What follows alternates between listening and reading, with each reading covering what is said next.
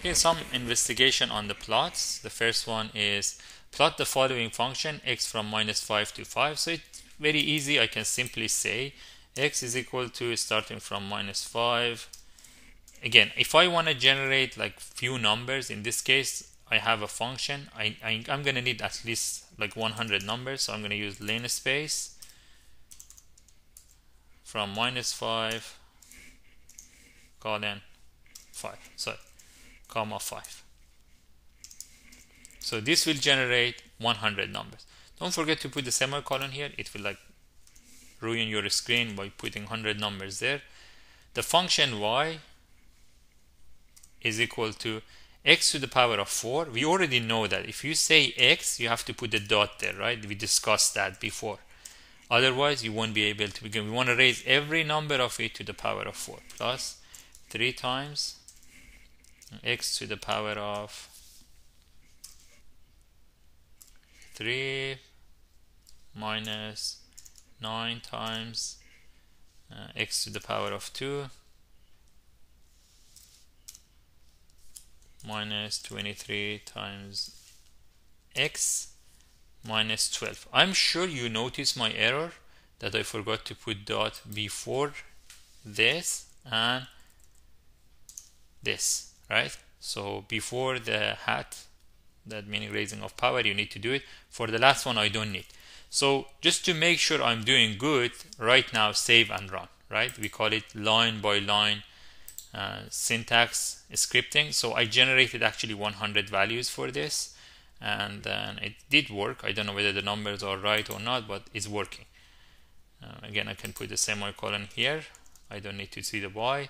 The question continues: add a label for x, add a label for y, title, grid on, and then change the color of your curve to something other than blue. Use a circular marker. So much stuff asks us to do, but I know I need to use plot x and y. Okay, so the function is y. I'm going to call x label. Okay, let's call x label x and call y label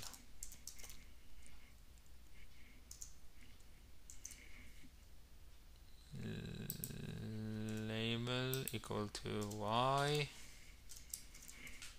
and then the title, let's call the title f x versus x.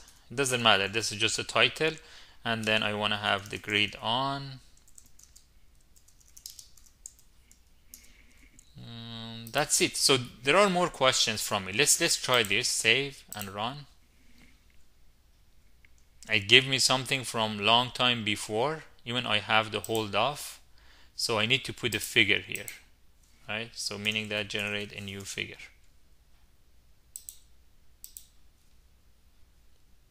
There you go. This is how the function look like between -5 to 5. It asked me to create a circular. So I'm going to ask comma create a circle, put O, right? O means circle. Then save and run. Lots of circles are going on, which is good because I have too many variables. I have a line space. I'm going to put the line space as 10 so I can see like visible marker, but the resolution will be low. You don't see the curvature that what we used to do before, right? If I put here 20 for instance, you can see a little bit more. And last thing, ask me to change the color other than blue. So I'm going to put like here, make it green, right? So save and run. And that's how the function look like. So this is all for problem number 5. The problem number 6 ask us plot the following function, which is g is equal to 5 sine 100 pi t. Select the range t from 0 to 0.2 second, interval of this much. How does your plot look? Can you plot a smooth sine curve? So I'm looking for t. So t is equal to going from 0 with the spacing of 0.005 and then I have the last number as 0.2. This is, I use the colon operator, right? So that's t. The next one is gt. So I'm going to call this gt is equal to 5 times sine of 100 times pi times t. Okay, hopefully this generates gt. Then I can plot it. So I'm going to say plot t comma gt. Again, in order not to plot it in the same thing, I'm going to plot it in a new one. So I'm going to put a figure here. Just generate a new figure and then save and run. There's an error here, say 100 times pi times t. So it couldn't generate. Oh, I put like 2 O's. My bad. That's not a 100 even. There you go. So it's so hard to pick these errors. And this actually generates this. Again, the question asks us, can you generate a smooth sine wave? Yes, I can. I just need to reduce the resolution here, right? From 0.005, I'm going to put another 0 here. Let's kill the computer and run it again. Yeah, I create a smoother line, right? You can see I generated a smoother curve. Okay, problem number 6. There are 3 functions given to us. Plot the following function: x in range of 0 to 0.25, add the x label, y label, title, grid. Plot in the same plot. Use different colors and different line style to distinguish the curve. Plot in separate tree in the same row in the column. Okay, let's do that. So I have 3 different curves. I'm going to call them, again, I have 3 curves, S1, S2, S3, and X is between. So the first thing I do, I just say clear X because I use the X up there. The new X would be equal to, I start from 0, go to 2.5. I have to have like some separation. So separation I'm going to do, I'm going to say, okay, I have a separation of 0.1 at least, right?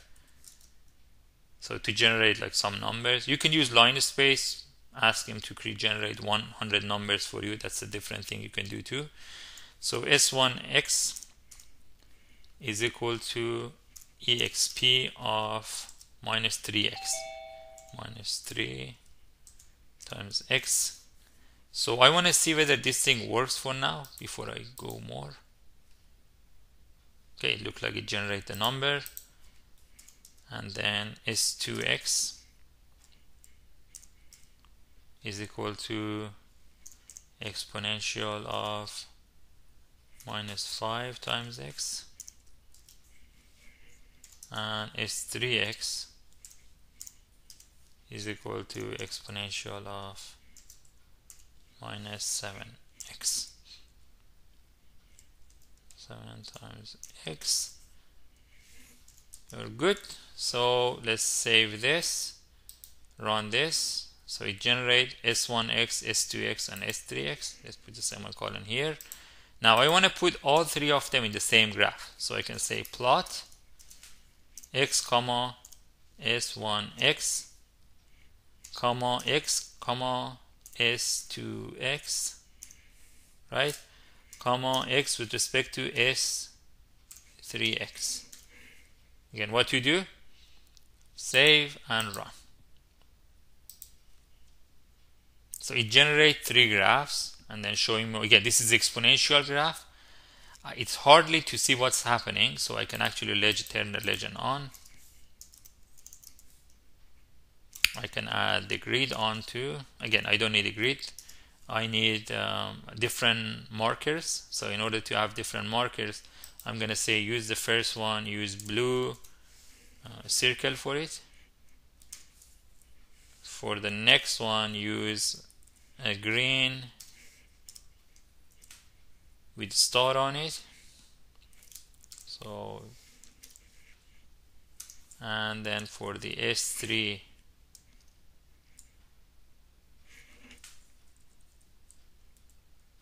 there's a comma here, and for s3x comma use,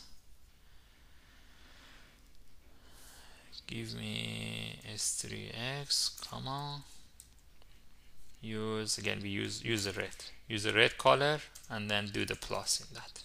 Okay, it's gonna put like some plus in there. So save, run. This is actually how it looked like. And the third one did not generate. The first one, it was blue. Oh, I put 0, my bad. I meant from 0 I meant to put O. Oh my god, I'm mixing O and 0. There you go. That's how I distinguish them. They are in the same plot. I can have the X label as X. So let's put X label as X. Let's put the Y label as X. Remember to put the mark there, and then have the title as SX in exponential, whatever is that. Okay, so I have the legend on. So this is actually, I can have them in the same plot with all those distinguish on it. So this is SX, this is the name of the, I can just zoom out a little bit so you can see it. The next part of the question asks us to do them in different subplots. So if you want to do it in different subplots, you have to, again, I'm going to create a new figure anyway. In the new figure, I'm going to start doing the subplot. So I'm going to copy this and start doing the subplots. So plot this. About this, you can say subplot. So in the subplot, I want to have like, again, if I want to have them like, the question asks me to put 3 in a row, right? So I'm looking for 3 of them on the x-axis in the row, 1 in the column, and this is going to be the first graph. So the first graph is for SX. Let's remove, again, you can keep this stuff in there too.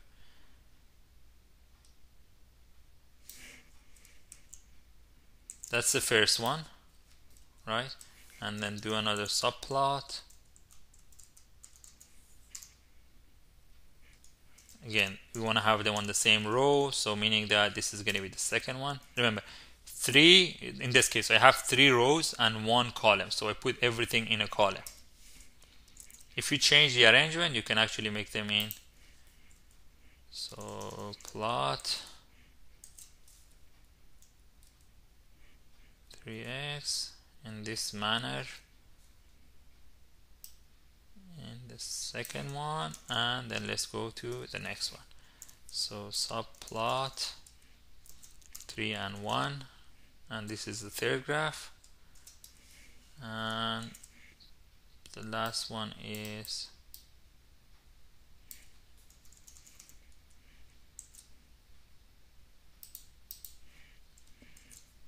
okay. Let's try this to see what I'm doing.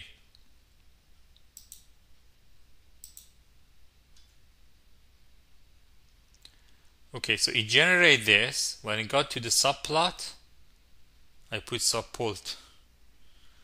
That's good actually. Subplot, where does this subplot is? Subplot down here.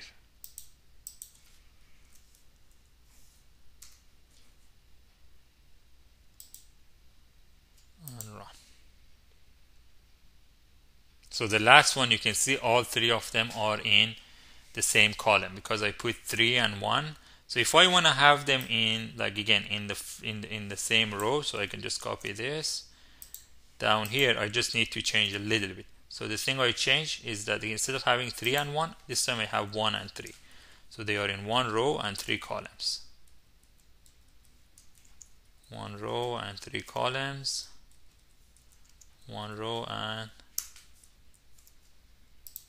3 columns. So save and run. There you go. I have them in 3 different separate charts. I have them like this, and I have them like that.